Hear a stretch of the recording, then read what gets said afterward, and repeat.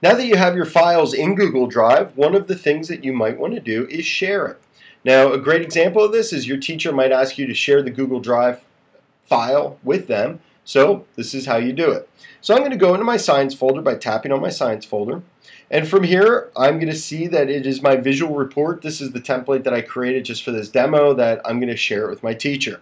So I'm going to tap on the right-hand side, the I. And this was the same process we used to move it here by tapping on Move. But some other things you could do is tap Share. I could completely delete it from Google Drive. I could print it. I could also start, which makes it a favorite. I can rename from here. And I could also choose to open it with another program on my iPad. Down here it says Keep on Device. If you toggle this on, it will make that available for offline so you can access it whether or not you have an internet connection later. So from here, I'm just going to tap on where it says Share.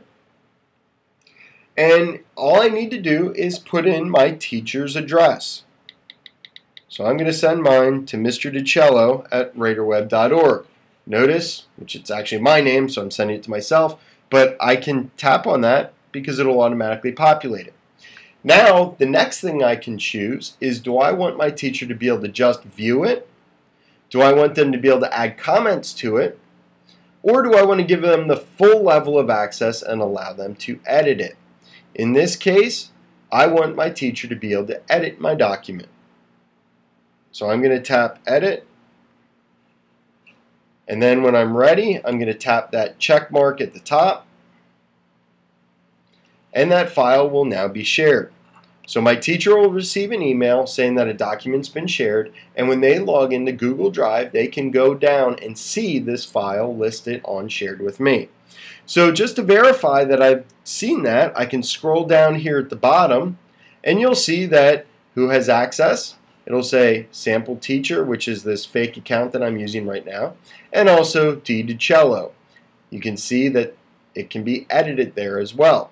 So I could also access this by hitting this plus, or if I want to change and realize that I only want my teacher to be able to view it, I could tap where it says Can Edit, and I can change those rights from here. I can also completely remove the user. So that is, very quickly, how you can share using Google Drive.